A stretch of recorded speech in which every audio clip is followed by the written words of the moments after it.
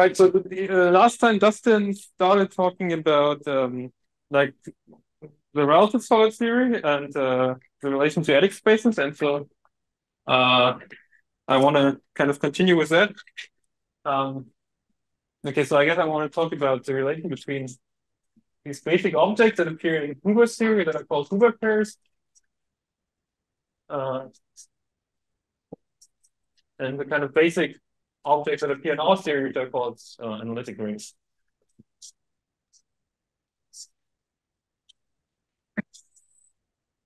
Uh, so my motivation.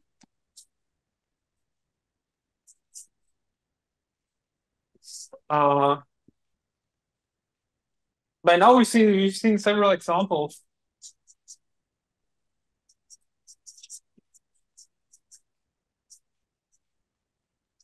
of a pair of some like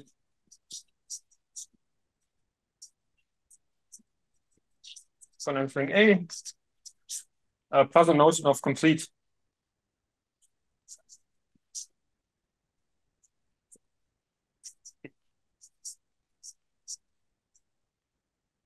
condensed A module.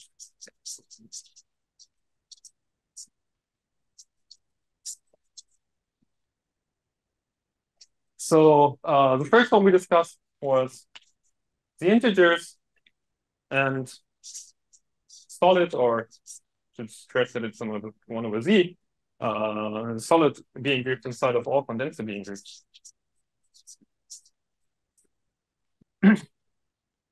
But then last time Dustin discussed the example where you take the polynomial algebra over the adjoint T, and then within all condensed adjoint T modules, well, you can somehow just take the ones that are complete in the sense of this one, so you can somehow amount to taking modules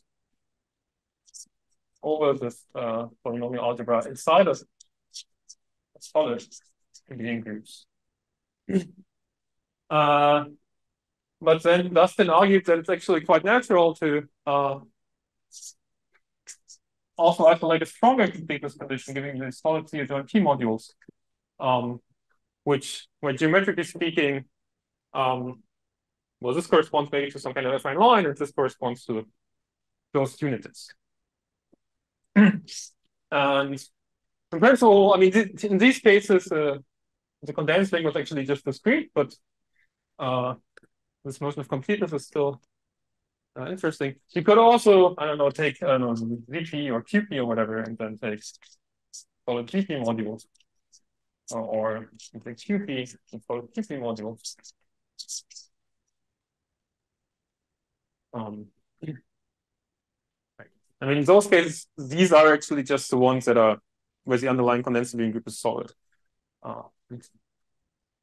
There's no meaningful way to strengthen this. Okay, so the notion of analytic ring will somehow axiomatise this situation. And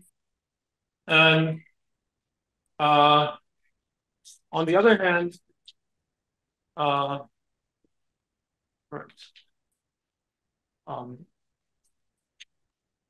Yeah, on the other hand, if you learn the theory of Analytic spaces, then you run into this definition. I mean, the basic objects there are these Huber pairs.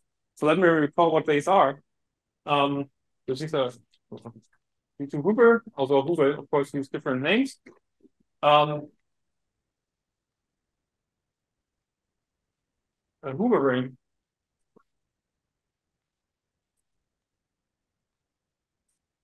is a topological ring.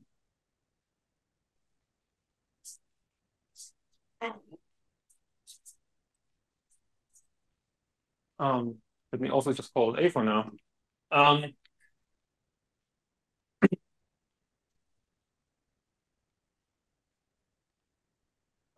A that admits an open subring.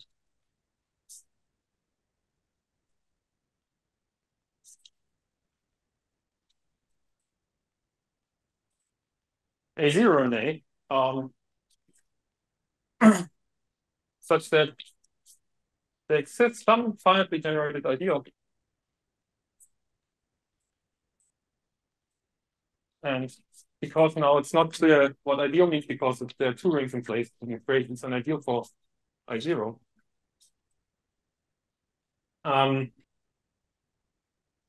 Such that A0 has the I-adic equality.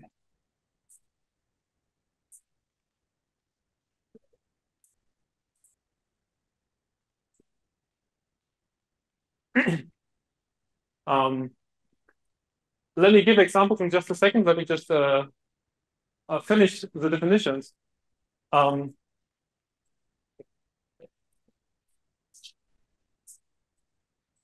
then Huber has this notion of a ring of integral elements.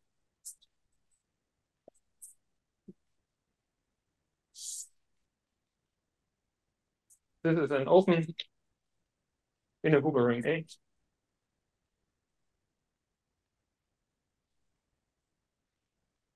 It's an open and integrally closed subring.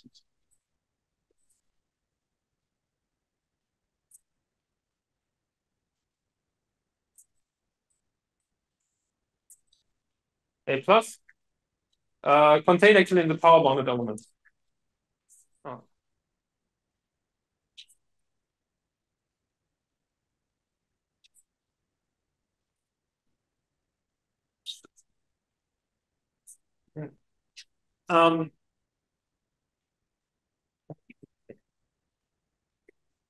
Maybe I will also report there in just a second. And third, Huber pair.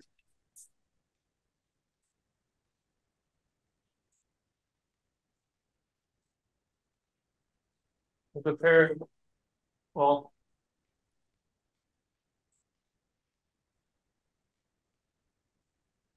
A plus over Huber range.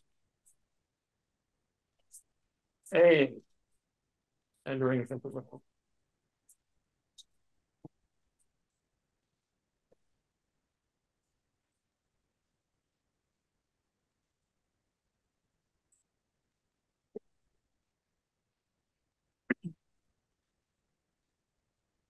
Okay, so what are the examples to keep in mind?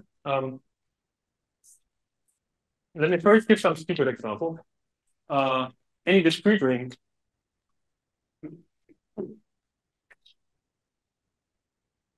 is a Huber ring. So in this case, you can take A0 to be A and CL0 to be 0.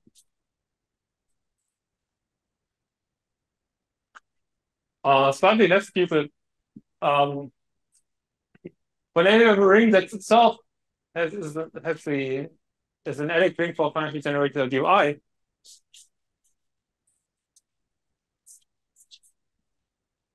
a topological ring with the I-adic topology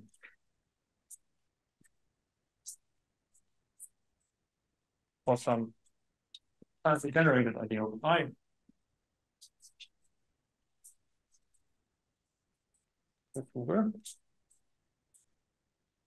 So in this case, you take A0 to be A and I to be I.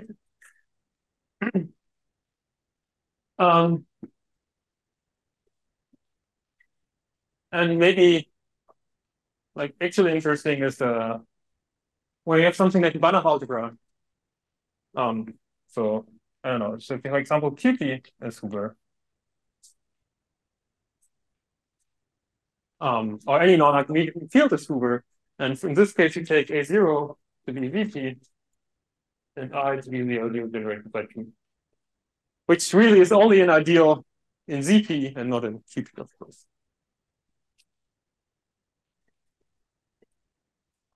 So basically, the idea is that Huber rings are basically certain kinds of localizations or something like this of such rings with some I-adic topology.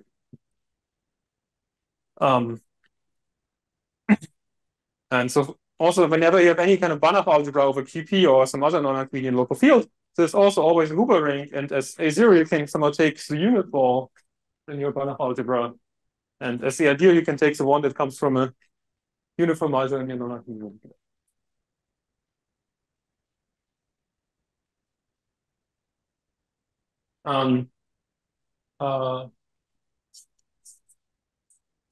A remark is that the completion of any Huber ring is again Huber.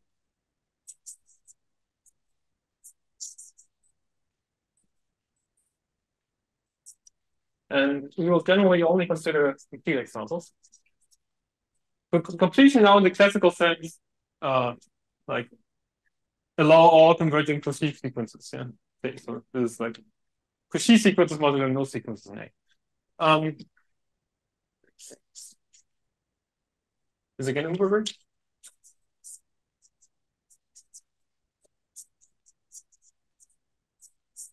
And in fact, if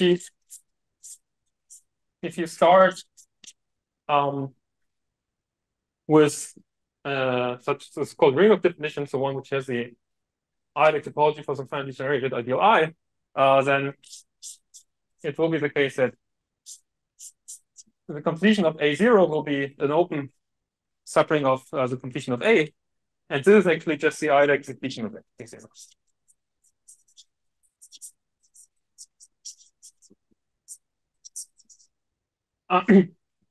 And at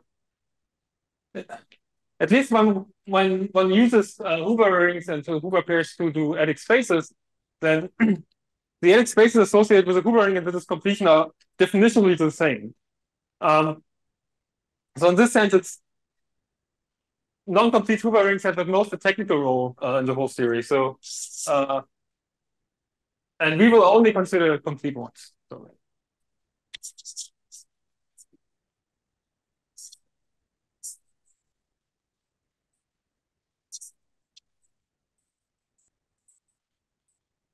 from the following, whenever I say Huber ring, Huber pair, and so on, I always assume that the underlying, that the Huber ring is complete.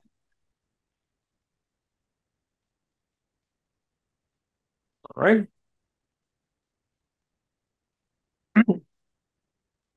Okay, and so I mean, here this last time Dustin discussed some notions of like topological nilpotent elements, power bonded elements, and so on. This can also be defined in here. So if you have a Huber ring, then you can define topological nilpotent elements and power bonded elements in A. So this is the set of all F and A such that F to the n goes to 0 as n goes to infinity. Which once I assumed it's complete is really just a condition right now. And these are all the elements such that the set of its powers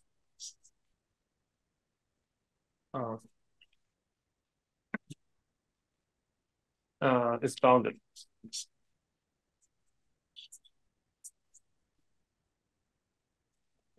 It's actually equivalent to saying that it's contained in some such A0, some such ring of definition.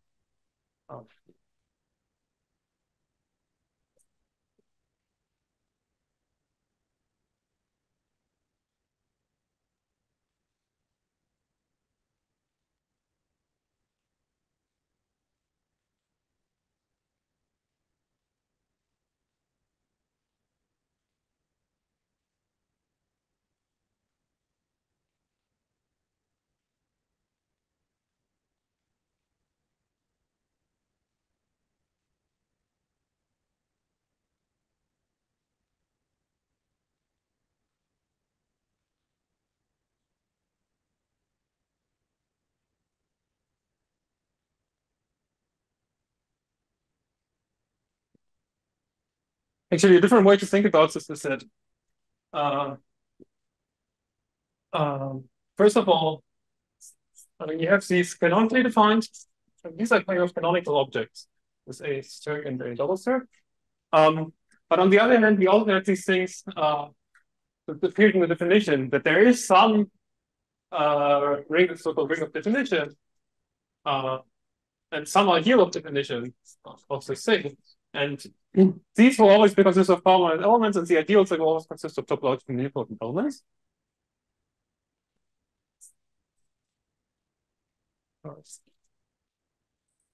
All are in A0 and A. We have this. So for example, in the example of QP, there ZP is actually the A third, and the ideal generated by P is actually the topological nilpotent element. Right? So in this case, these kind of inclusions are equalities. Of course, this can't in general be true, because you could also, as ideal of definition here, take it's the ideal generated by P squared, but then you don't have all the topologically nilpotent elements. But in some sense, this is as bad as it gets. In fact, the collection of all such A0s and the collection of all such I's, they form filtered collections. And A third is actually a filtered colimit of all possible such A0s. And also sorry. And similarly, these topologically nilpotent elements, also the filtered colimit of all choices of such ideals of definition and rings of definition of A of C.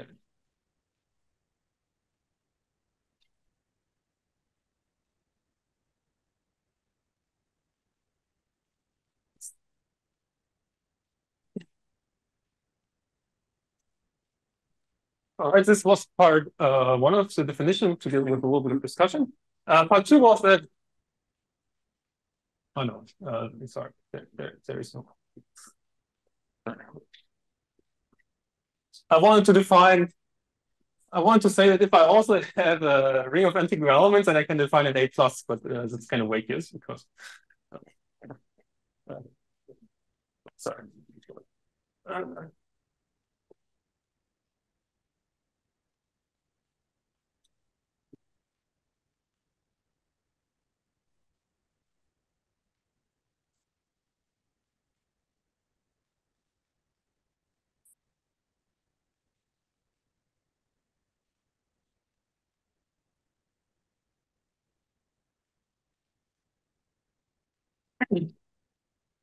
Okay, so when one learns the theory of Analytic spaces, so in Hilbert and so on,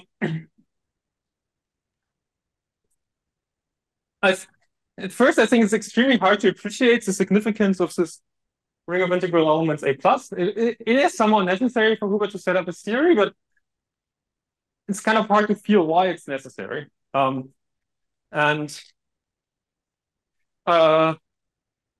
But it actually turns out that the theory that we developed using the solid modules gives you a very good understanding of what it actually does. And namely, it precisely matches. Oh, right, okay, here's an example.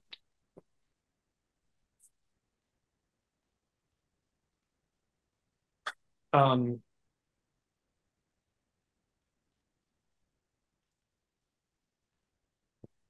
mean,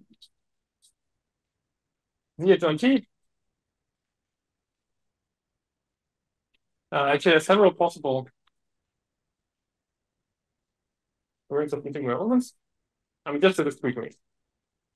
In this case, the ring of integral elements is just some integrated closed subring. For example, you could take just D instead of VH1T. Or you could take the full thing. And in our theory, we'll somehow use this and associate to this an analytic ring with category of modules. It's somehow only complete with respect to Z. And to this, you will associate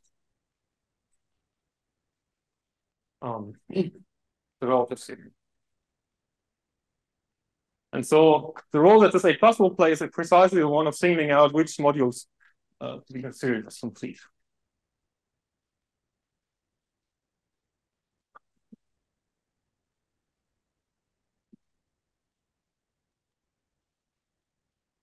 All right, so maybe I should give this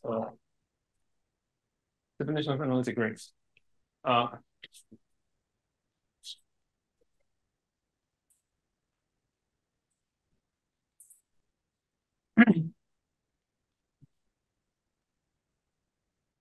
by the way, sorry, maybe I can make this remark here. Notation.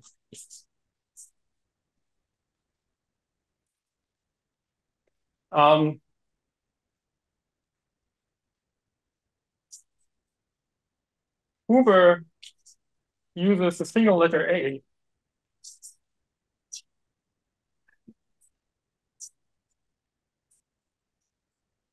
to denote a Huber pair consisting of some topological ring and a ring of integral elements. And we will follow him.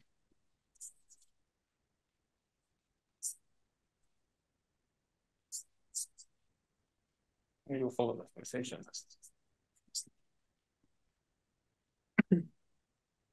So also when I discuss analytic rings, I want to use single letters to denote my analytic rings, but then they will have an underlying, well, condensed ring in that setting. And we needed some symbol to denote that underlying condensed ring, and we didn't come out with anything good. So we chose to just follow Huber's lead. Okay, so okay. Let's say A triangle is now some light condensed ring.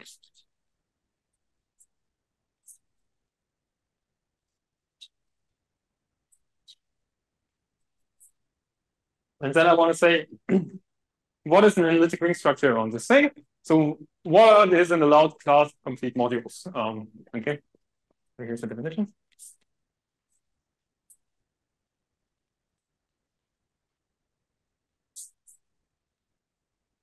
It's equivalent to the one that Dustin gave in the first lecture, but presented from a slightly more elementary perspective.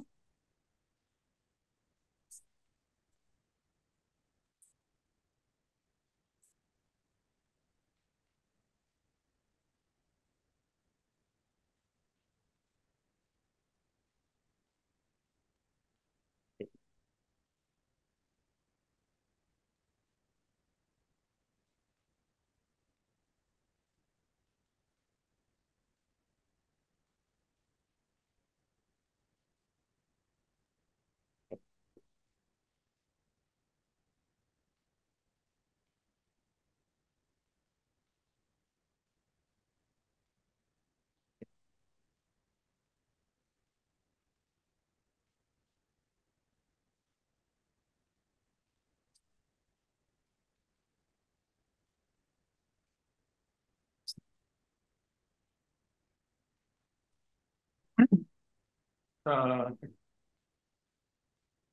so it's a full subcategory.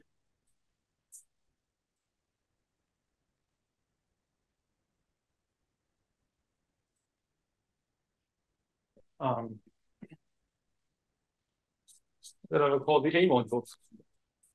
Full subcategory of the condensing.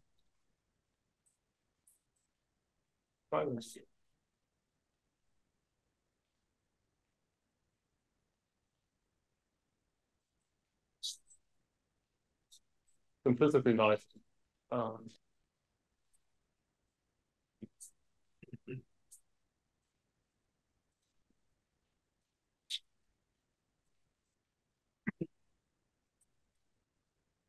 this is a condensed being group, and together with a map from the tensor product and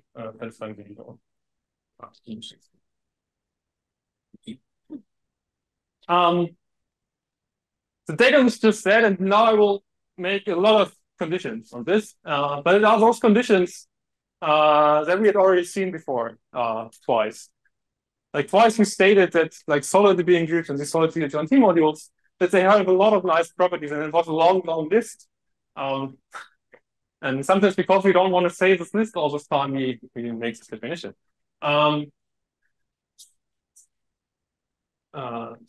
So first of all, it should be in a DN subcategory. So it's stable under kernels and co-kernels. But it's also stable, in fact, under all limits and co-limits.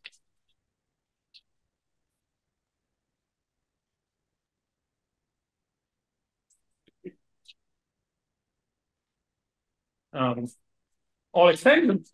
So if you have an extension of two complete Gauss, it should also be complete.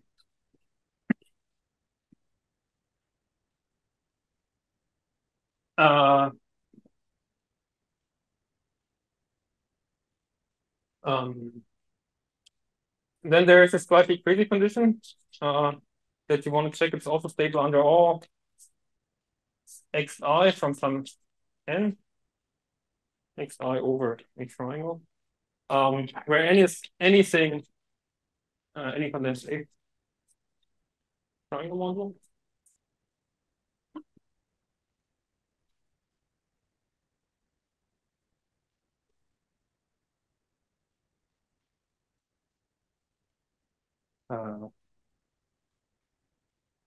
Yes.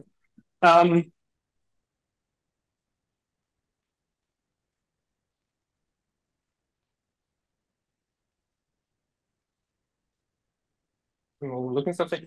And contains H. Right. So we want the module itself.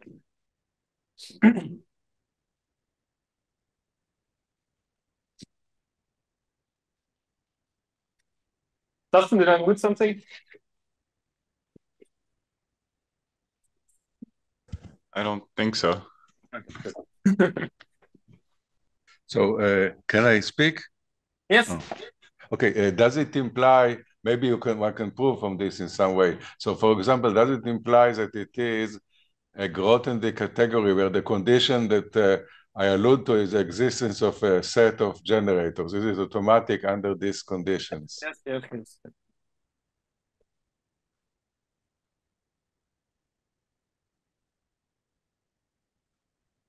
Did you hear his answer? What? He said yes. He said yes? Yes. This is and does it imply that the X groups in the subcategory is the same as the X in the full or the? Oh, no. Yes. I don't know what he said, but the answer is yes. Yeah, I know that the answer is yes, but I didn't hear the. I mean, in this presentation, it's right. okay. So the derived completion might not stay in degree 0. So if you really phrase it in fully the abelian level, you have to be slightly careful when you say that. Right? Because it need not be the case that, like in the second I will define the derived category of A modules, and it's not the derived category of this abelian category in general. It's not? No. Does he hear what I say? Yes, I hear what you say. Yeah. So you said that the derived category. Yes. So in the second, I will define a certain triangulated category, or stable infinity, or whatever, as a full subcategory of condensed, the derived category of those things. Yes. Which is a correct one, but in general, it will not be the same thing as the derived category of this abelian category, I don't think.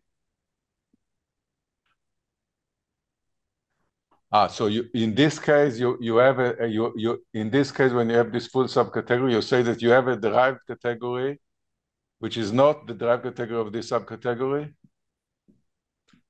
Yes. This is the heart of a T structure. This is the heart. You have those whose cohomology groups are in this, so it doesn't imply that the X are the same. Right. So it doesn't imply. Right. Does not. Yes. And sometimes it does. Sometimes it is true, but not in general.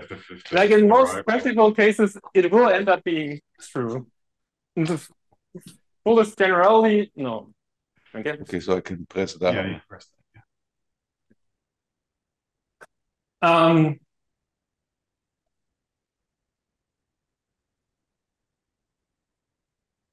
Now gamma put me make me confused. So I want to claim that derivation automatically left the joint to this inclusion. Dustin, do I really need something for this? No, I think that's fine. So what's the argument again for this? Well, I mean, it's again this general principle. I think it's not quite trivial, but I think it's a general principle that if you have a presentable category and a full subcategory closed under limits and sufficiently filtered colimits, in this case, all filtered colimits, then the inclusion has a left adjoint.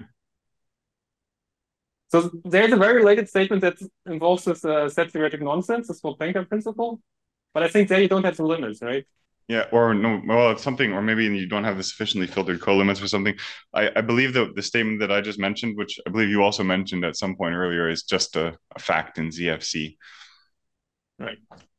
If not, then just assume that there is a left adjoint. Okay. What is the fact that there is? It's like if you have a presentable category and then you have a full subcategory closed under all limits and under all sufficiently filtered colimits, then the inclusion has a left adjoint. And the category is presentable? Yes. The big category, no, the big category, only the big category has to be presentable. The small one will automatically be. Yeah, but it is not clear from the stability that it has enough the set of generators. I mean, no, that's right. It's a non-trivial claim. Yeah. It's a non-trivial claim which is true in and what was this Gopenka? I mean, there's an X axiom that implies something here. I think it maybe implies you can leave out the sufficiently filtered colimits or something. Don't quote me. Don't quote me. Yeah. Right. Okay. End of definition.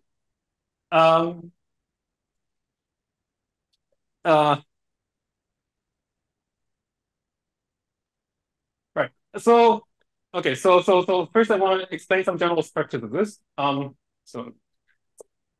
on the abelian level. So the claim is that there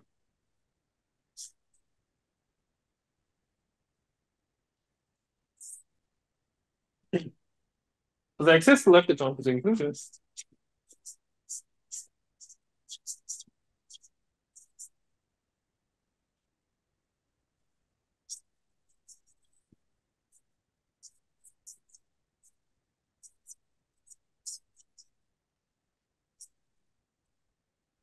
That I will write as setting module M to the base change from A triangle to A.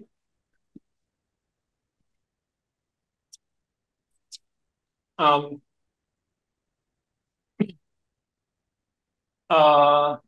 mod A right now is just purely notationally, but I will think of it as the modules over this analytic ranking that I call A. And so it's such a basic extended function. The kernel of this functor is the tensor ideal.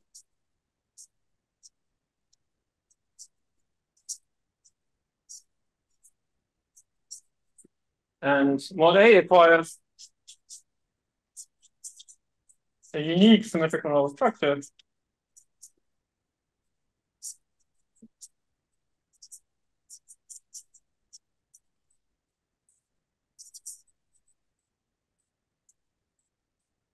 making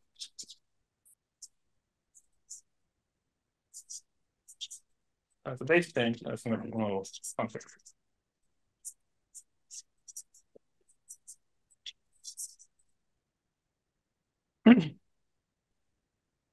Right.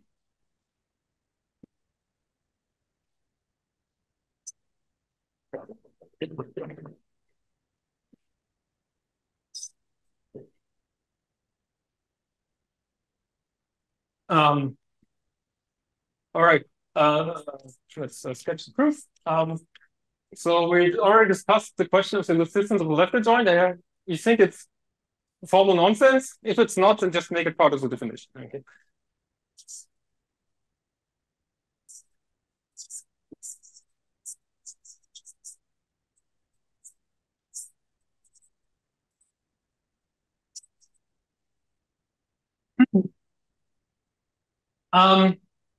Now the question is about that this is a tensor ideal.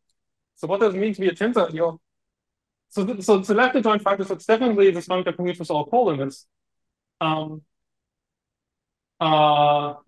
So to show the tensor ideal, I have to show that if I have something in the kernel and the tensor is anything, then it's still in the kernel. So assume M is condensed A module, a triangle module, such that and then there's a triangle A0, meaning it has no maps to any A module.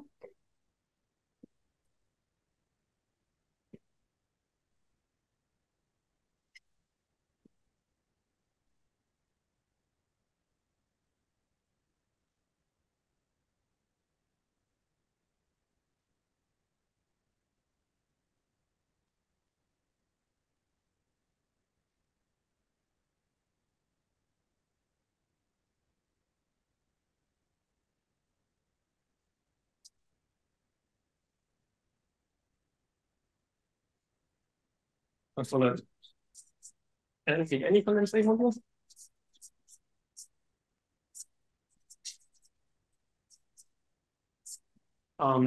Then we want to show let's take the standard product, then it's H A, it's 0. This means that for all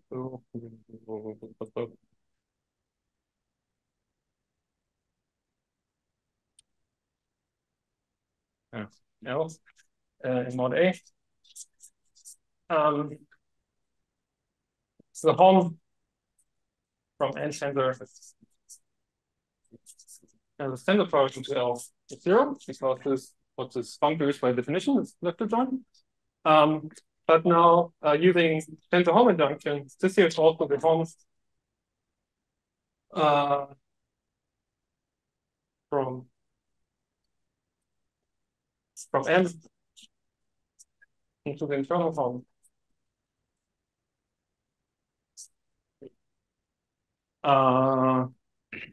From N to L. But we assume that this guy is still complete by functions. This was one of these functions that is stable under all internal X, in particular internal homes. But now, if this is a mod A, then again, because well, that's that's precisely the condition, right? So I can also rewrite this that on the mod A. On the base change.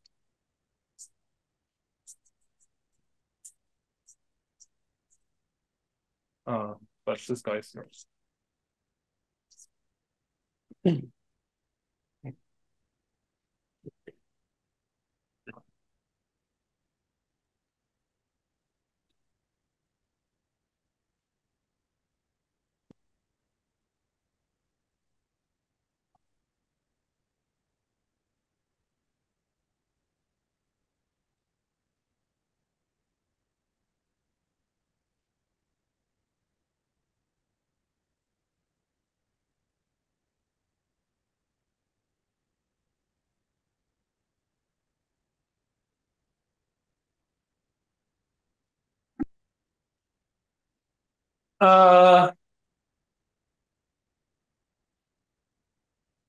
This make more structure.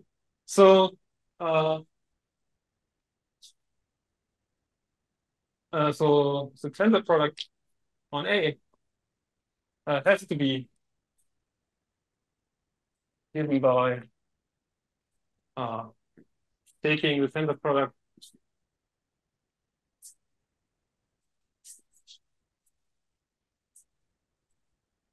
in of C, just regard them as condensed A modules, and then competing again. The question is whether this this makes a functor symmetric monoidal. And again, so to check for all M and N, I can first tensor and then compute. Or I can first complete both of them.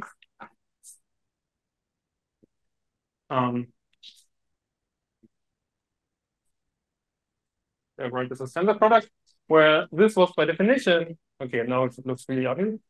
But okay, it's only at the very beginning when you first set up the series that you have to disambiguate all these things.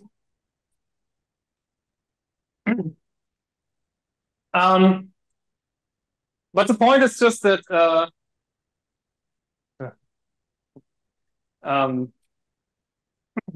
this function here, this localization, it's about the kernel of this is a tensor ideal, and so right.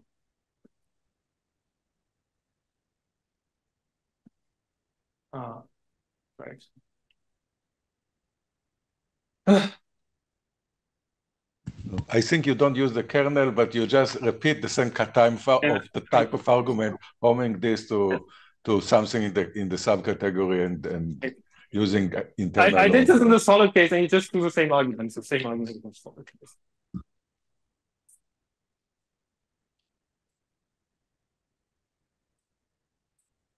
Let me not try to do this again. Yes, actually, I realized that on the abelian level, the better thing to say would have been that if I have a map which is turned into an isomorphism under A, under this localization, then also if I tensor this map with anything else, it also becomes an isomorphism. And then which follows from the same argument as this one, really. And then the point is that, for example, I have this map from N to its completion, which becomes an isomorphism after localization because it's an idempotent operation. And so if I tensor this with N, somehow the same stays true.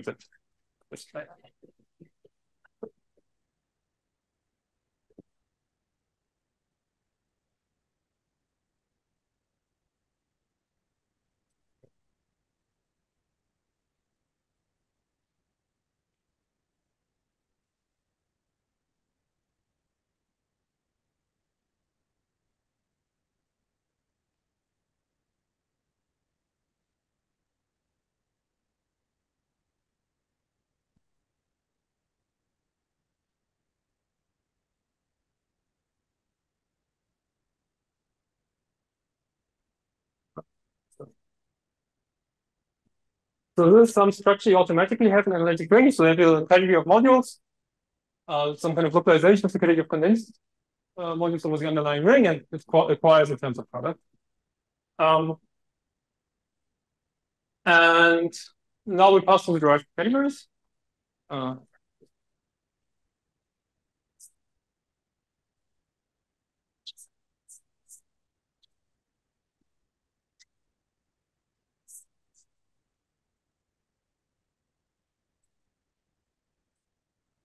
Let me not just say that A in an analytic ring structure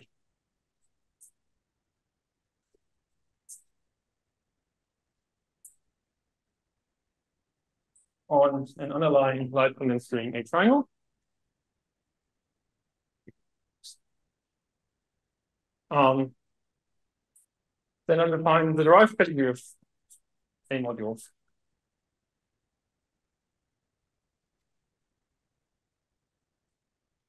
So the full subcategory of the derived category of condensed A triangle modules.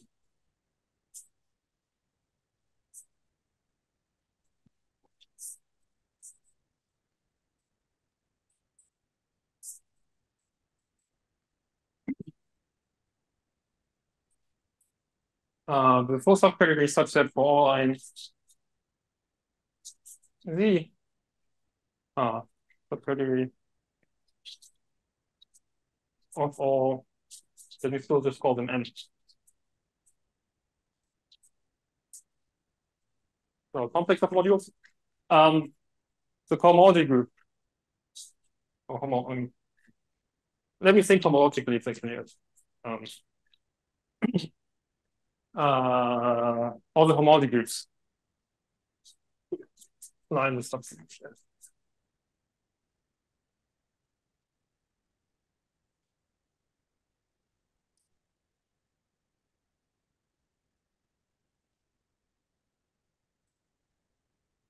It's defined to be this.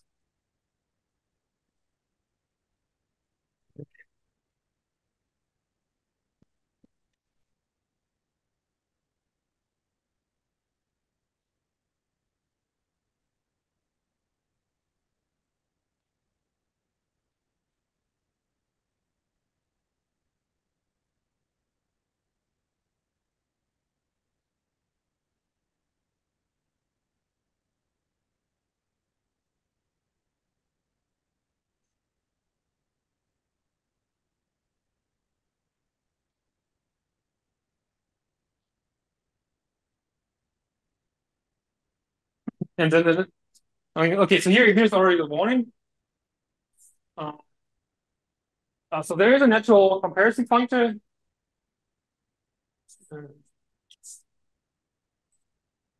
From the derived category of mod A to D of A, but it's not always an equivalence.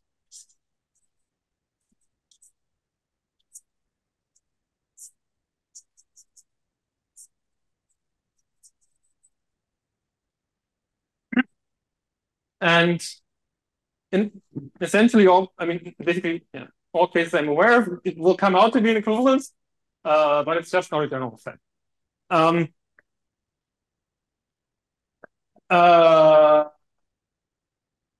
But yeah, so the good thing to really focus on is the thing that we simply call D of A.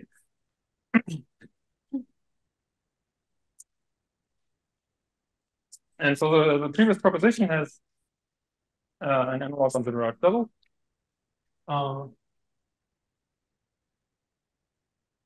So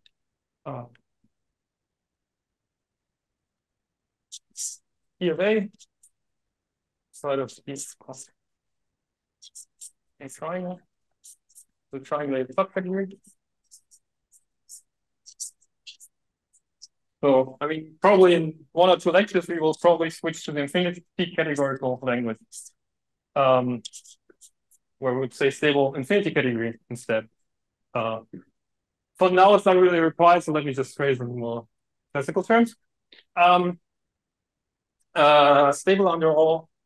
So again, in stable infinity case, we should say stable under all limits and co-limits, but general limits and co-limits are not well-behaved if you work with strangulated categories. But you can say something equivalent, maybe that's stable under all direct sums and all products.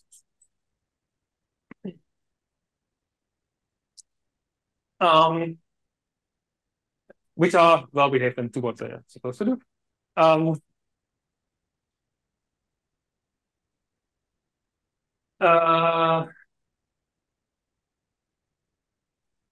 trying to say.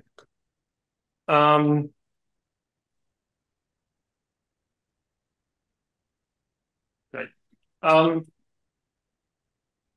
The inclusion again has a left adjoint.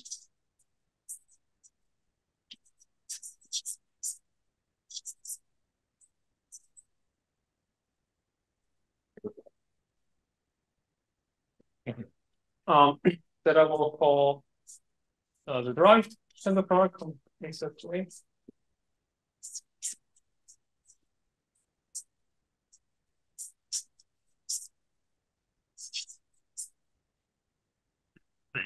And again, this has the property that if you have something that becomes an isomorphism here, then if you change it with anything else, it's still the same. And because this is now a triangulated category, you can actually phrase this equivalent in terms of the co-input. So if you have something in the kernel of this, then you change it with something saved in the kernel. So the kernel is the tensor idea.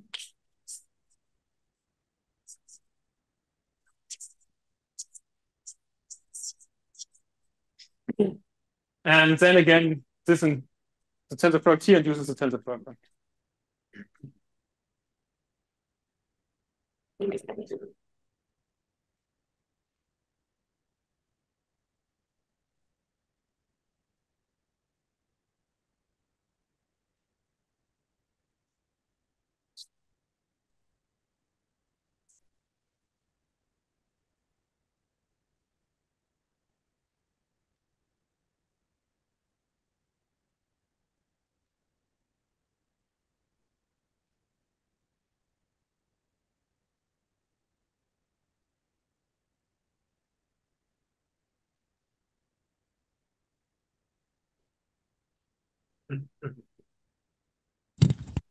So if one wants to do the previous type of argument for this fact, then one lands into the question of whether of course, there is internal ohm in the full derived category by unbounded and so on, but the question is whether if you have internal ohm from anything to something in D of A, then it lies in D of A. Right. And this is not because of unboundedness. I don't know. Of course, if you have a bounded complex, you have a spectral sequence. I mean, You still have to work with that.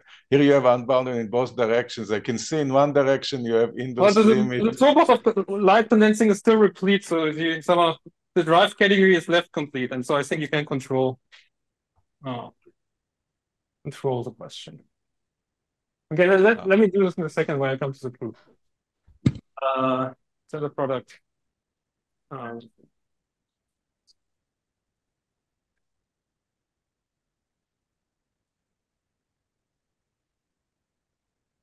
Making the right base change. Like it's not.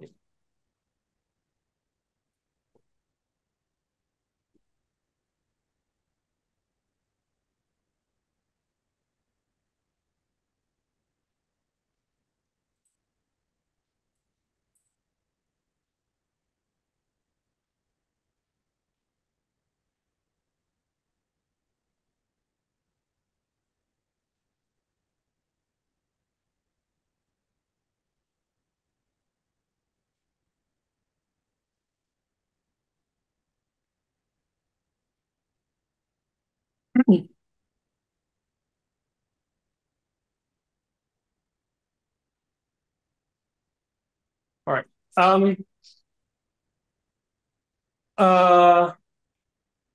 Yeah, so first of all, triangulated.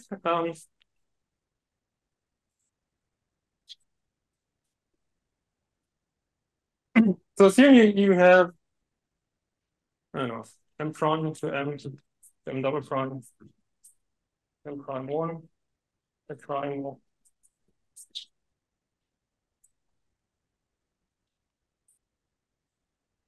And there's A modules. And let's assume two of them, and by shifting, it doesn't matter which two, are in D of A. Then we want to show that M is also in D of A. To show M is also in A. But for this, we just look at the longest like sequence. So we have HM of M prime, and then we have H plus 1 of double prime here.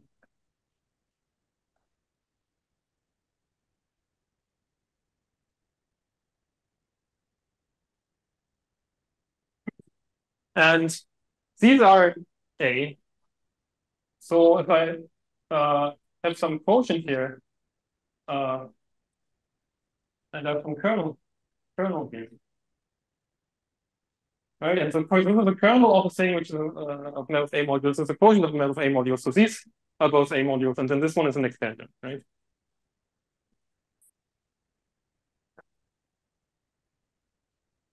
So here we use stability under kernels and quotients, and then we use stability under expansions.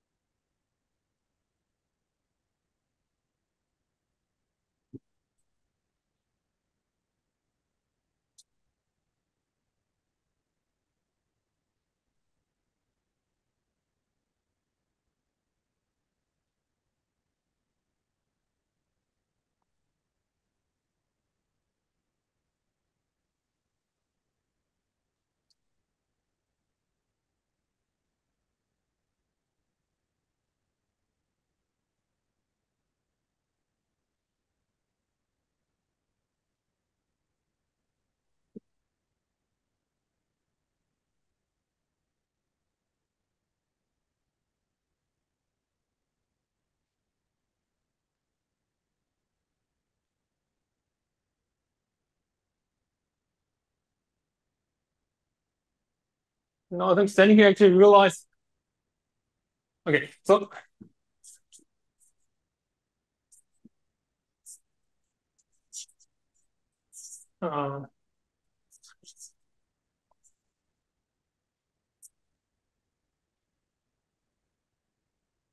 stability under direct sums reduced to the HIs.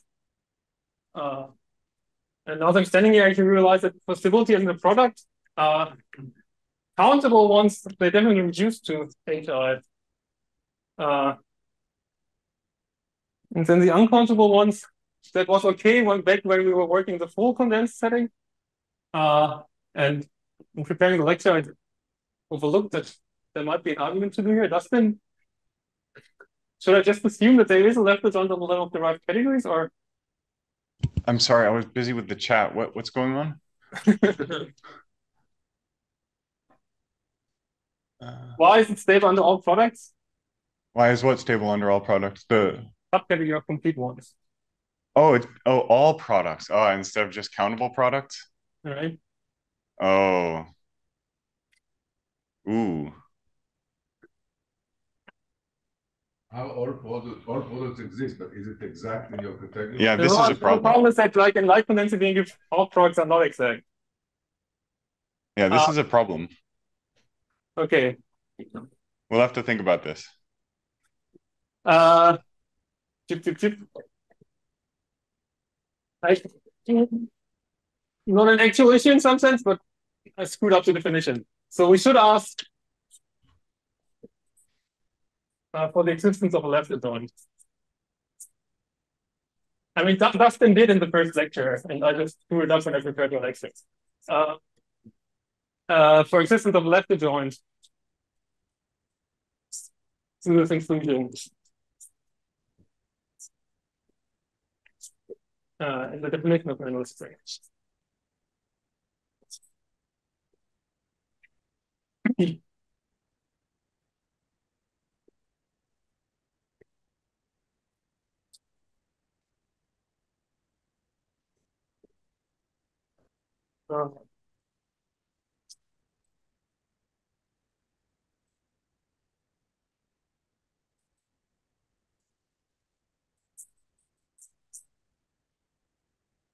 Arbitrary products are definitely okay once we admit a left adjoint.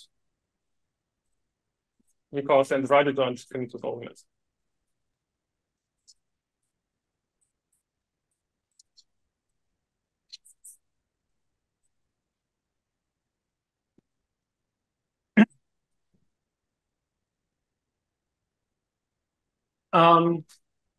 Sorry. All right.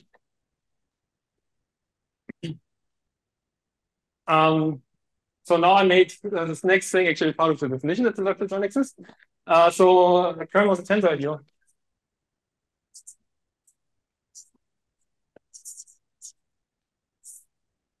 So let's say M is complete, and N is any complex. Sorry, what do I want to show? N is in the kernel.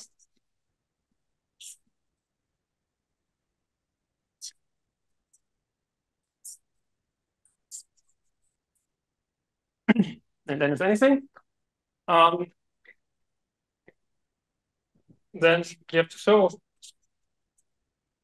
that for all the ones that are complete, common to the rough category of condensed external modules from and tensor and without 0.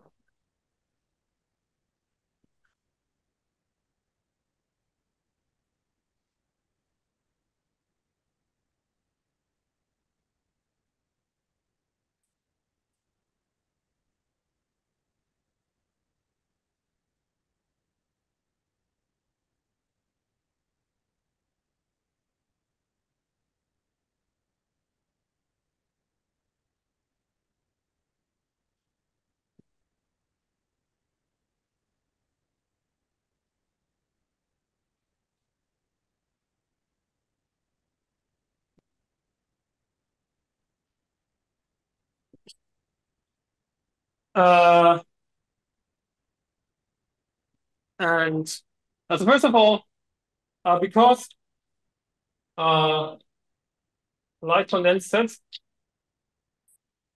are what's known as a repeat surplus. This means that countable limits of surjections are surjections.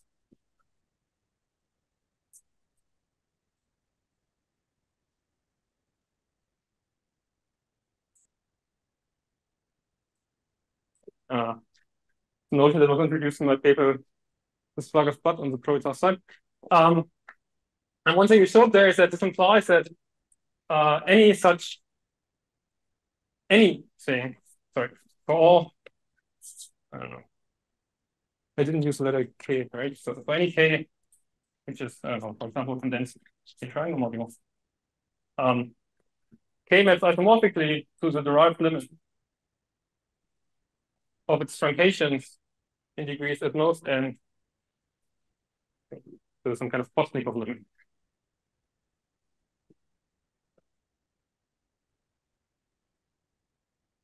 So the usual graph category of being groups, I mean, it's somewhat true, right? I mean, if when you truncate it to some degree and then just take the limit of these things, you're somewhat stabilizing to the correct answer. In general, that's so an issue because you're taking a countable limit here. In general, countable limits in the graph category are a nasty thing, but under this assumption, you can control it. So this means that I can certainly assume that L is bounded here, right?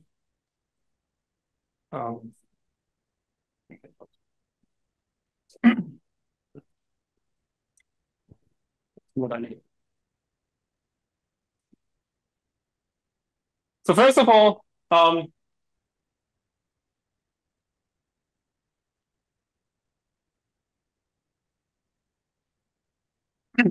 to show this, I can again use tensor homojuncture, and I assume that M has trivial completion, so it's enough. It suffices to show that the internal Ahom can condense a triangle modules from N shell. Sorry, it's not zero. It's just this.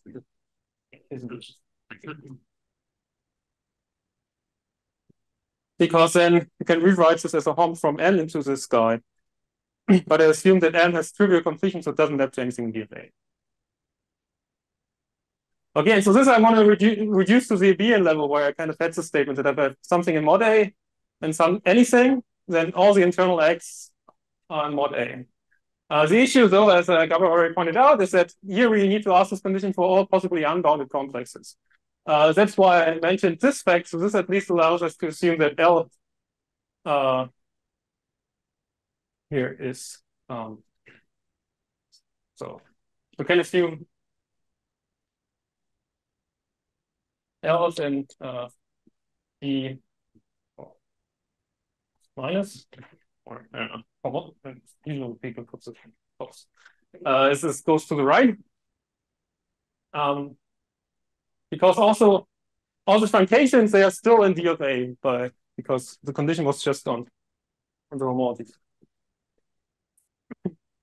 On the other hand, N can be written as a co-limit of the truncations to the left. I mean, this is always true that there's a co-limit of the truncations in the region less or equal to minus N. This is much easier because co-limits reduce to direct sums. These are always good. And somewhat similar, you can pull the co-limit here out into a limit, and because we know that this is stable at least under countable products, I can also assume that N is in D minus.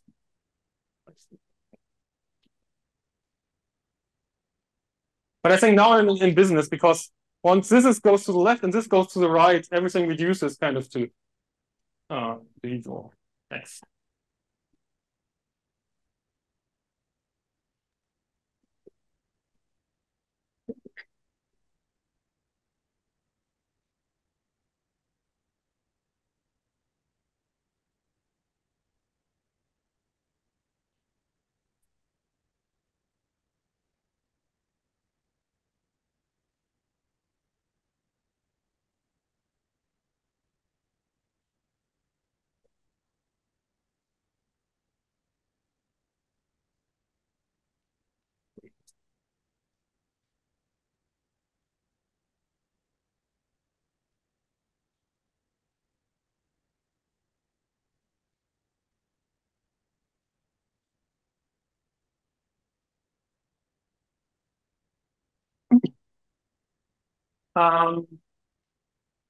Okay.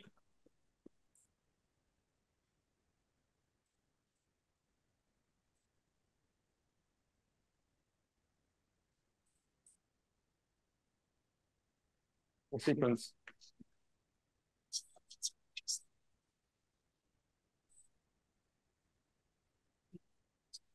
To some L just being degree 0 and also N just being modules. And then it's precisely the conditions that the internal X from N to L is possible.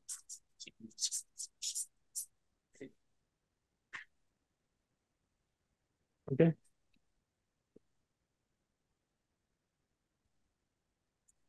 I think that's fine. And once you have that, the existence of the tensor product is just the same formal diagram chase that I didn't execute just previously, but did in the solid case. So.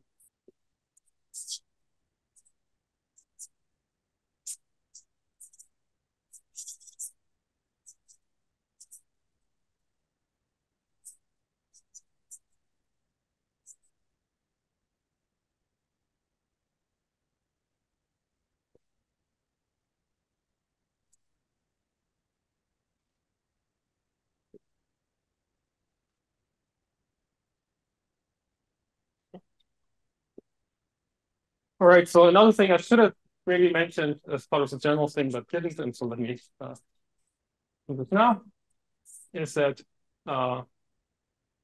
this derived tensor product. Sorry.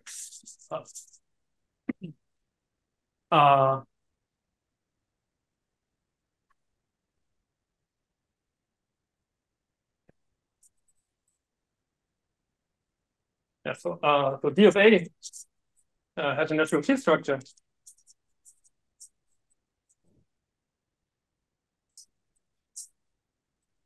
So making the inclusion T exact.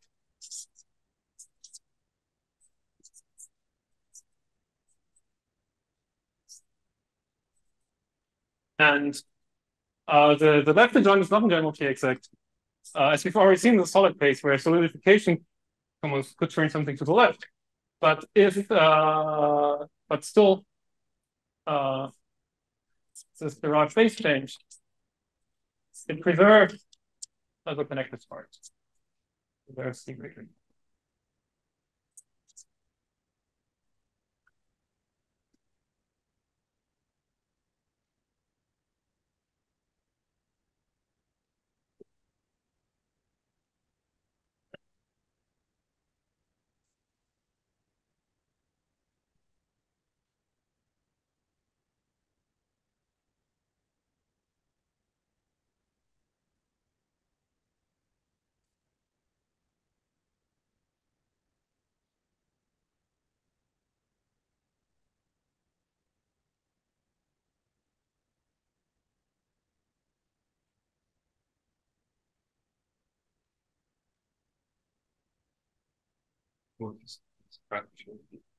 T structure is that you have a notion of like things which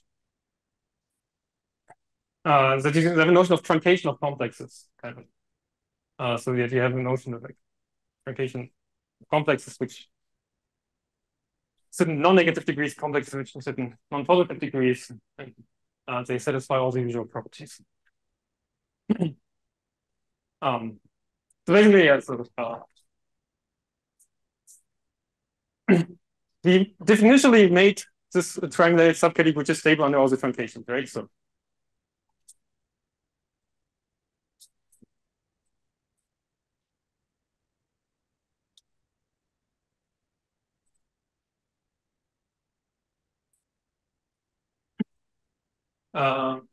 so this inclusion is T-exact, and then it's just a completely general fact that if you have a left adjoint to a T-exact function, then at least it preserves the connected part.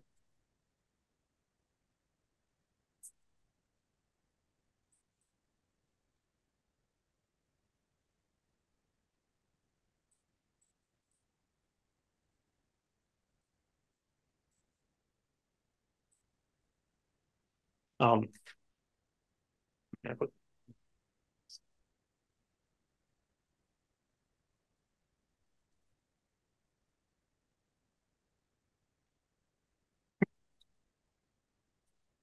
let me not do it. Check whether this maps to anything which is concentrated on the right, but this is a left adjoint, so you can compute the morphisms in the larger category. But then this is still in this category. So let me just do that. Right. And so in particular, you can talk about the heart. And the heart, well, it's also definitionally is just mod A. And so if you take this and pass to the heart, this is this thing. And if you take the derived tensor product and pass to the heart,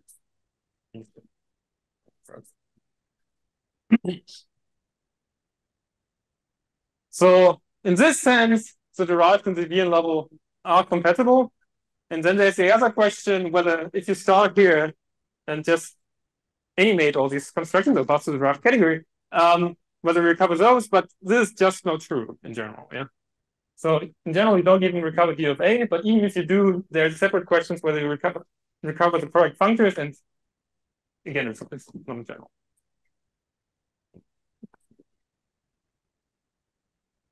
Although, I think if you do recover the correct category, the adjoint is also the correct one, just by functoriality of.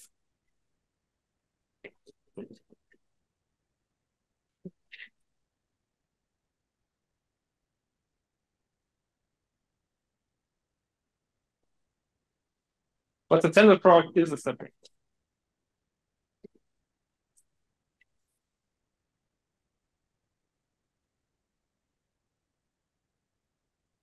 But again, in practice, it is true. Yeah, that this D of A is just a derived category, and all these functions are in the derived category.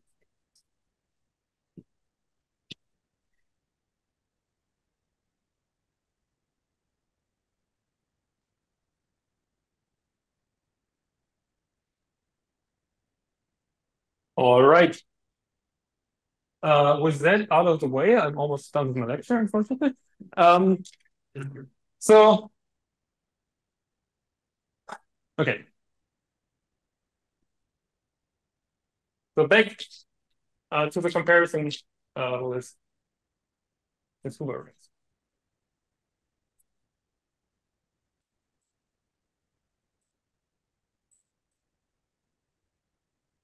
So when we had a Hoover ring, we had these topological nilpotent elements with power bonded elements and so on. And Dustin already gave a variant of this. First of all, Hoover rings themselves, or Hoover rings and pairs. They map to condensed rings, of course, as all topological rings. This is actually fully faithful. Oh, yeah, all my ones are complete. But actually, this lands in solid rings. Oh, I mean, all my rings are commuted. The ones where the underlying condensed being group is solid, right?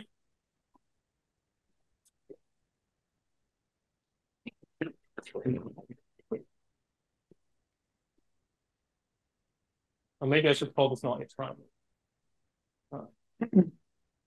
Right. And so then Dustin already last time gave the definition that if a triangle is a solid ring,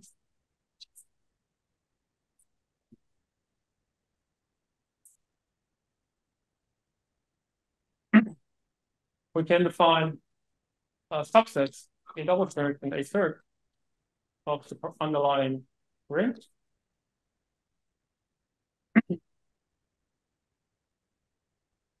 Where, let me recall the definition. A double third was a set of those elements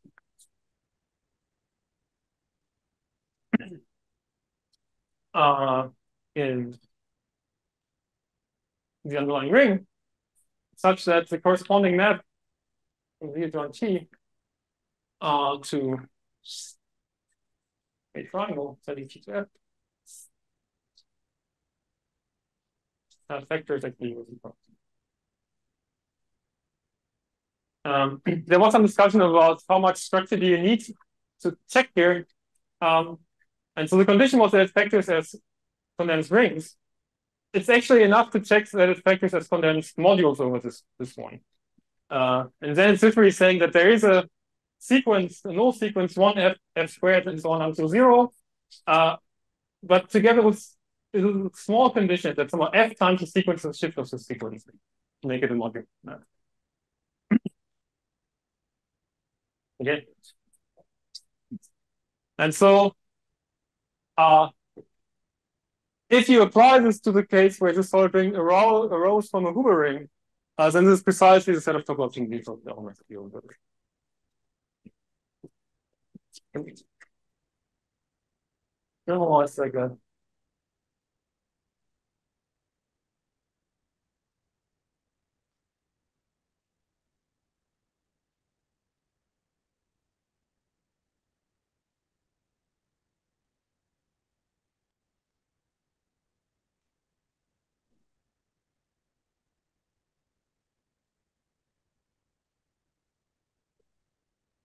And how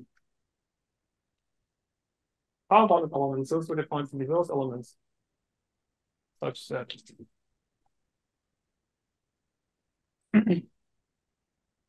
when you regard a third as a zero joint T module in this way, in the same way, that actually becomes solid.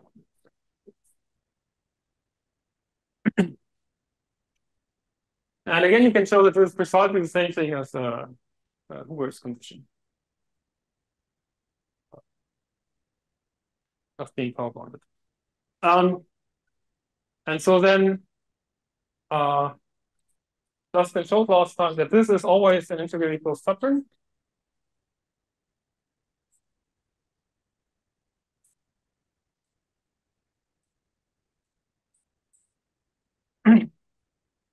And this here is always an ideal. So what, Radical ideal. so what's the definition of Western F?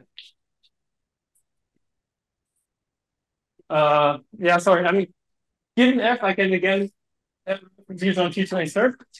Let me write it again. So via this method takes T to F, I can regard as a zero joint T module, and then the condition is solid.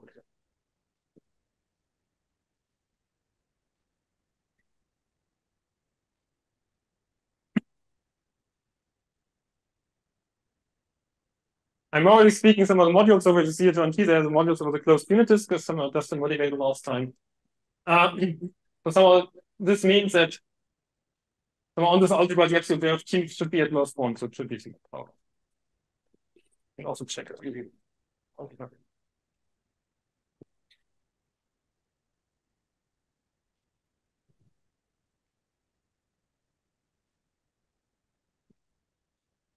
Okay, but now I can also make the following. So assume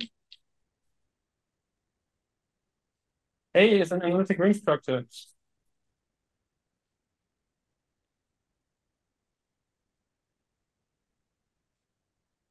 on a solid ring. A triangle, then I can also define an A plus.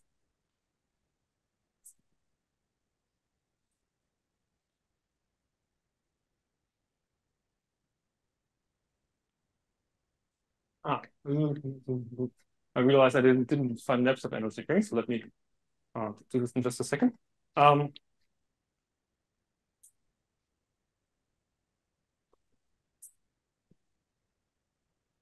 that the map from D on T to A, same as always, T goes F. Triangle.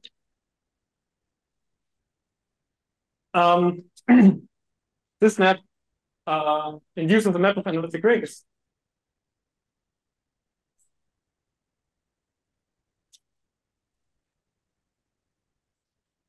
From D joint T solid, so corresponding solid D joint T modules, to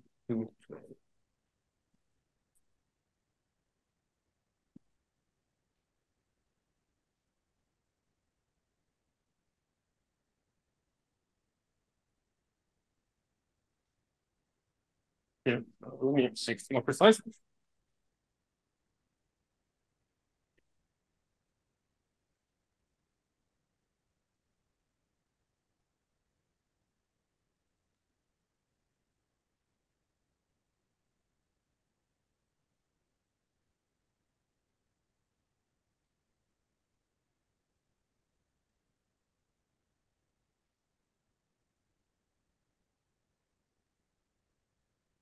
So something that I should have said previously, but forgot. This is what I'm left with.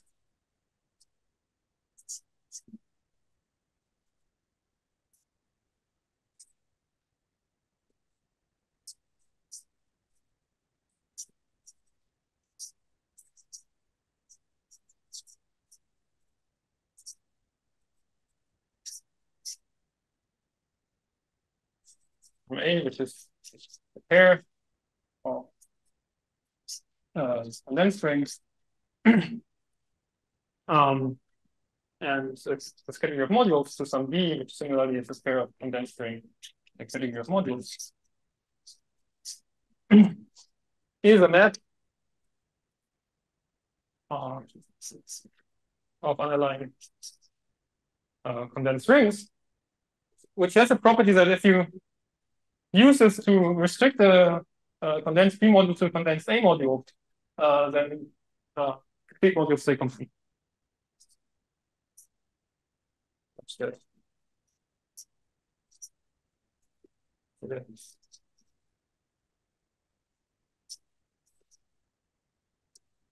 For restriction of scalars, you go here. So here you have the A module. And you go into this.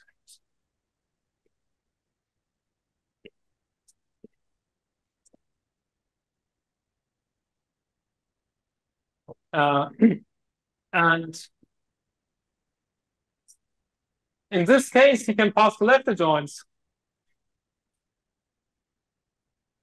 By the way, I mean, once this is true on the abelian level, the same statement is true on the level of derived categories because they can check it on the level of modules.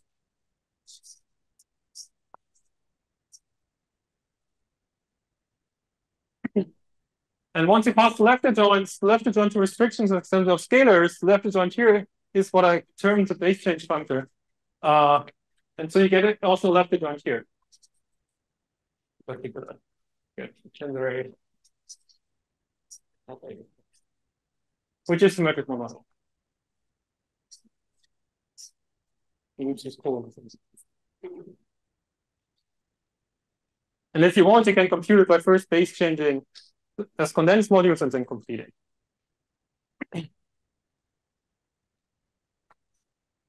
And you also get a derived tensor.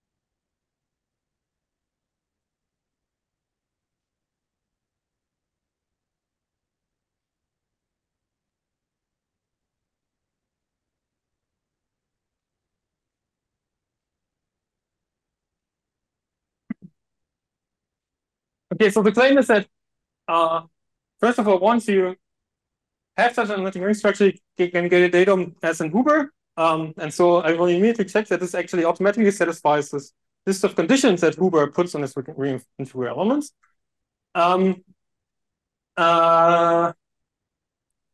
Conversely, I'm not sure if I have time. I hope I can say it. Is whenever you have a ring of integral elements in Huber's theory, you can actually produce an analytic ring, which is somehow the initial one in some sense. Okay, so right. So first of all, I can also rewrite this as the following conditions. It's all those things such that 1 minus f times shift, which is an endomorphism from the derived phase change from. So P was this. So P, I recall, is always a free space on the north sequence.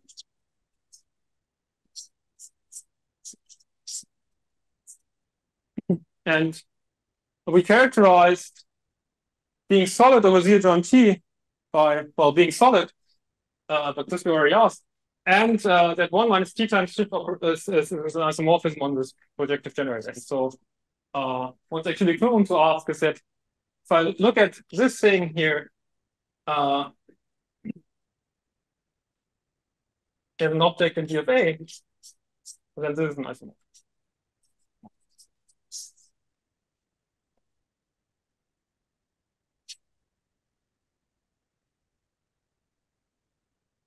Why? So if if I admit such a map, then this already happens here. Like already here, 1 minus T times shift becomes an automorphism of this object, like definitionally.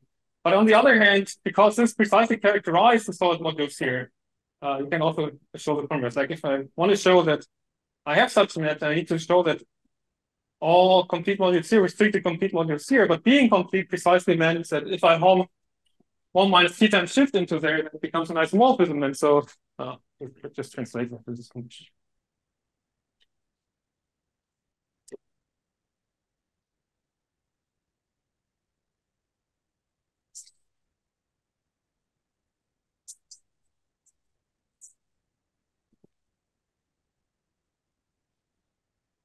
So basically, we are like whenever you have any element of the underlying ring, you can ask this condition that 1 minus f times shift becomes an isomorphism of P, and this will define for you an analytic ring structure by this general. Yeah, basically, whenever you have an endomorphism of your compact projective object P, declaring that this should be an isomorphism always defines an analytic ring structure. So you can take any subset a priori of this ring and ask this type of conditions. So I want to ask a question I just asked Dustin, but it's not completely clear. So since you define the notion of map of analytic ring just in terms of modules, so if you do this, you instead of just the derived tensor L, you send to, so this P tensor L means that you take the tensor product and you apply the left adjoint in the derived sense. But you can just take the tensor product and apply the left adjoint on modules. So this is what this means P tensor ZA without the L, I suppose. But then, so to check this condition, you get what I said. So if you try to check the induced map of analytic ring, you can translate to this kind of statement, but with this functor on modules. But then probably it's equivalent to what you have written if you think about it, but in the derived way. But I just want to confirm that the two versions are equivalent. It's the one. Yes, right. Because you can actually detect analytic ring structures on the level of modules. It's enough to check it on the underlying, on the abelian level. That is also true, yeah. Okay, so it's equivalent. It's equivalent. It seems.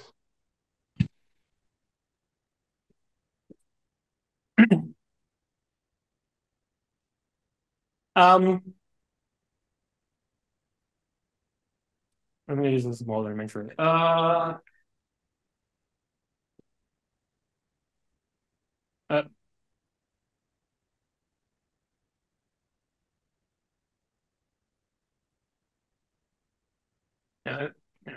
So with a derived one, I would be more confident, but I think the argument you sketched is also true. So yeah.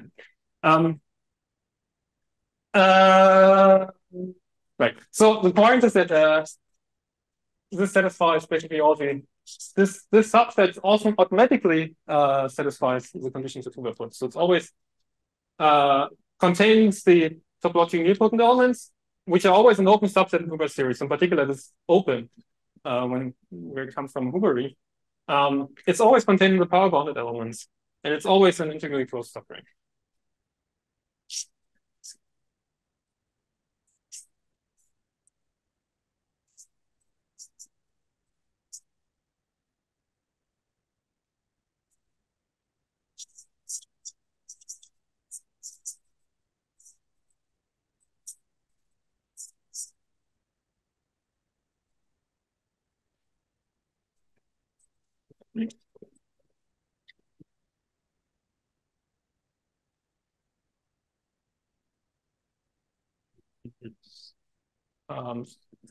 So why is that?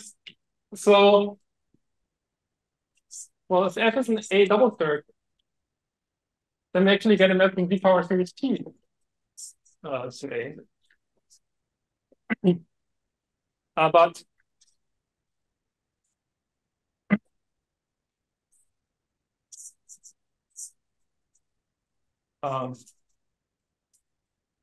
that's almost,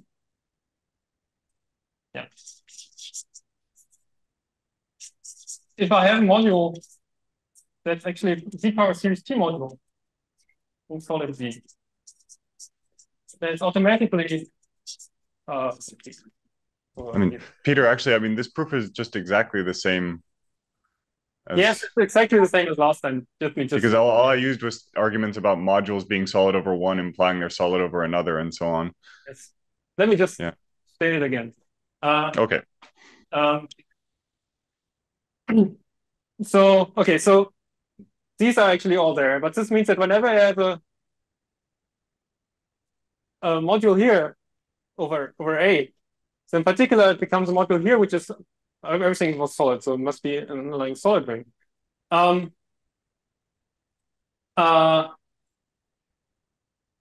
so it must be solid over the adjoint T. I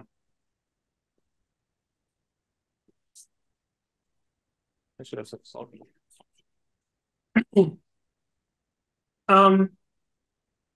If F is an A plus, then I get a map from Z adjoint T solid to A. But in particular, this means that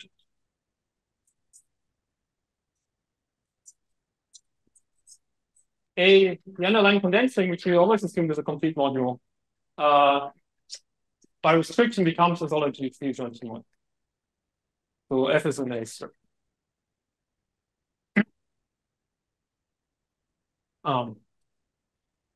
Right, so this proves the inclusions up there.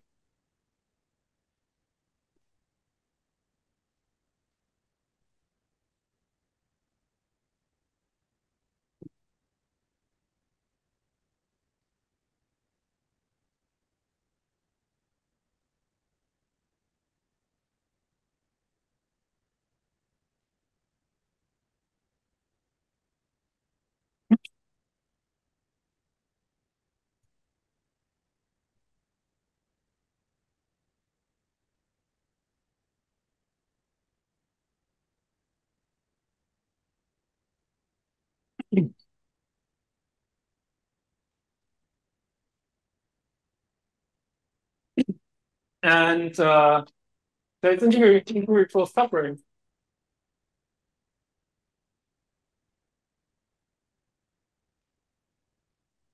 That's the same argument as in Dustin's steps.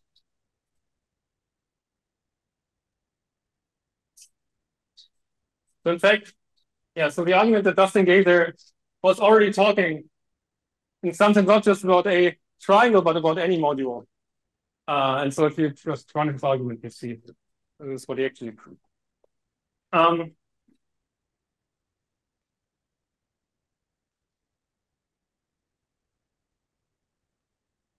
Okay, so right.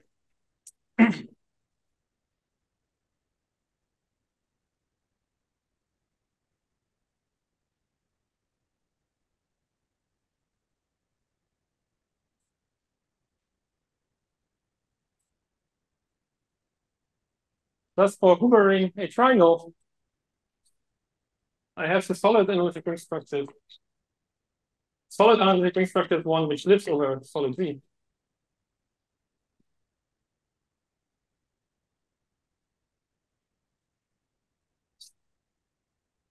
And Huber considered this notion of the rings of integral.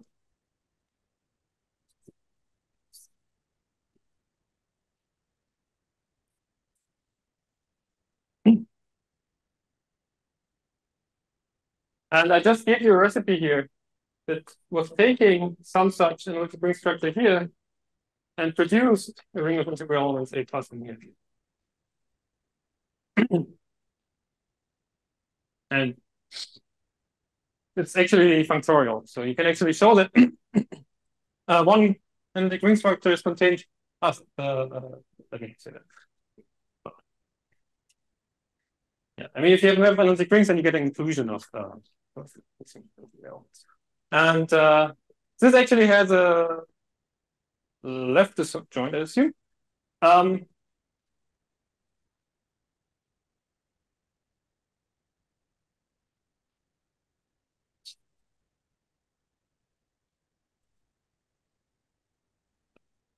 So whenever I have a ring of integral elements, I can produce an analytic ring structure.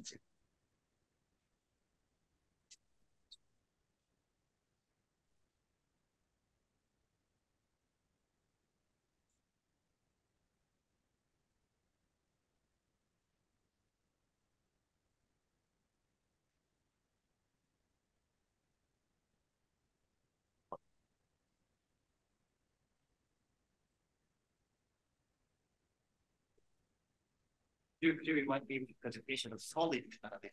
Sorry, yes, maybe.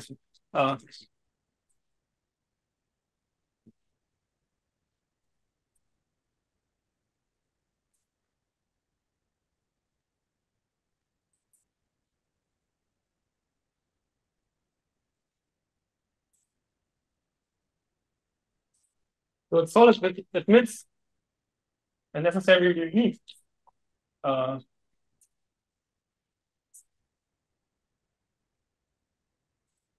map from the solid.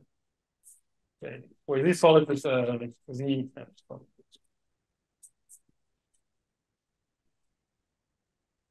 I mean, it's unique because the map of rings is unique, and then it's just a condition. It's just a condition that all the A modules are actually solid.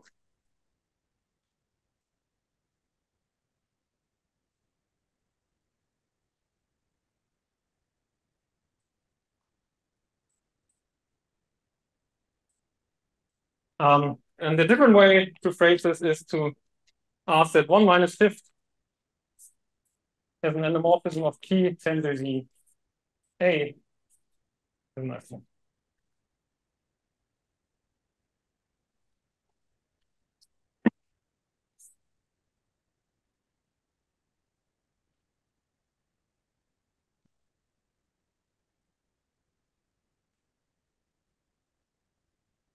Derived on derived, doesn't matter.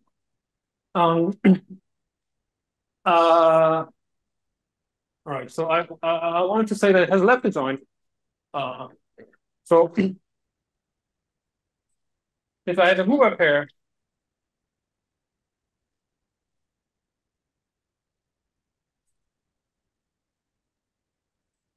then I can send this to an analytic ring A, is associated to this Hoover pair, where mod A, by definition, all those condensed modules over the underlying ring, such that for F and A plus, when I take internal hom from P into M, I somehow have 1 minus F times shift acting on that. And that is a message.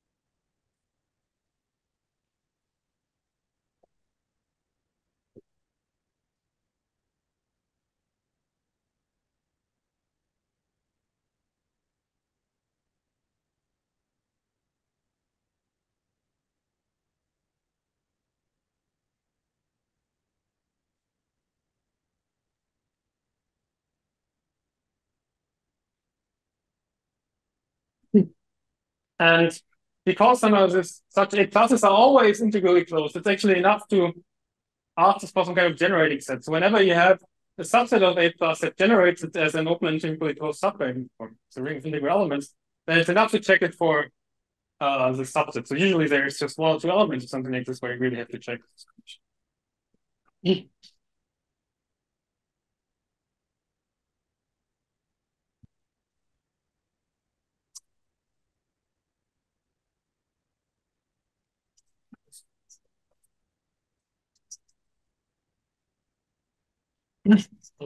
Of the rings of integral elements.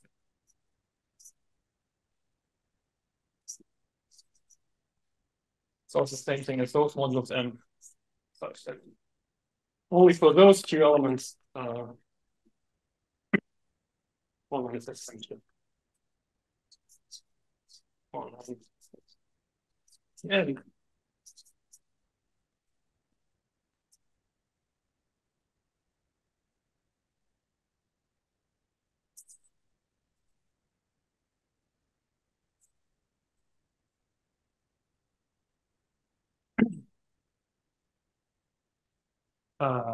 so yeah, so to connect this back to the beginning, so for example, like D comma Z is a Hoover pair, and this is just solid Z modules.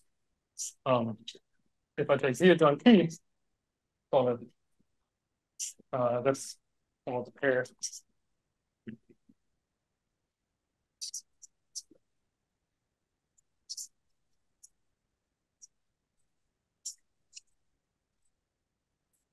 So if I only put Z here, then I'm only asking that some are solid over Z. So I take all Z adjoint T modules and solid Z modules. But then when I take Z adjoint T, Z adjoint T solid, then this becomes the relative solid.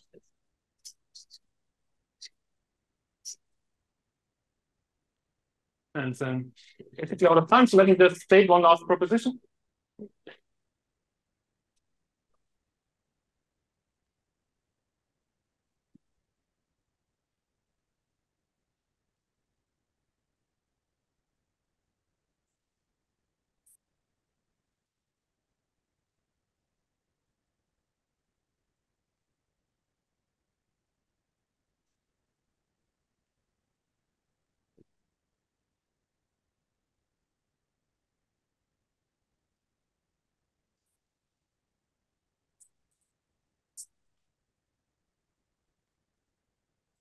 So when you start with a Hoover pair,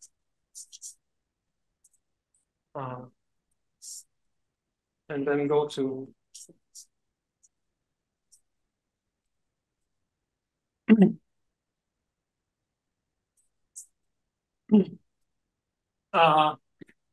then if I go back, then this actually maps back to A plus. So if so I have an analytic ring, and then I can take its, so I can take this thing here and take its plus ring. So this is actually A plus. Equivalently,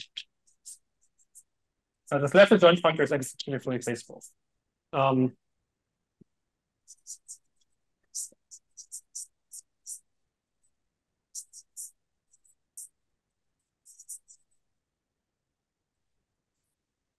From Hoover case.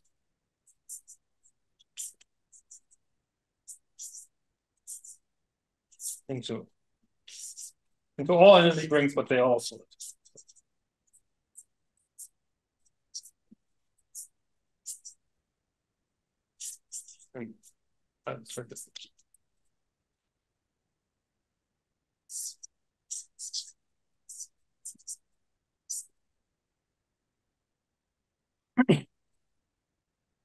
And yeah, I mean, really still quite struck by how closely the theory that of solid analytic rings really matches Hoover's classical theory. So if you restrict to analytic rings where you only allow yourself to put conditions that 1 minus some element times shift operator on P becomes an isomorphism, then you're precisely getting those analytic ring structures that are induced by rings of integral elements in Hoover's sense. So which is kind of very strong a posteriori motivation for this definition of rings of integral elements. All right, I should stop.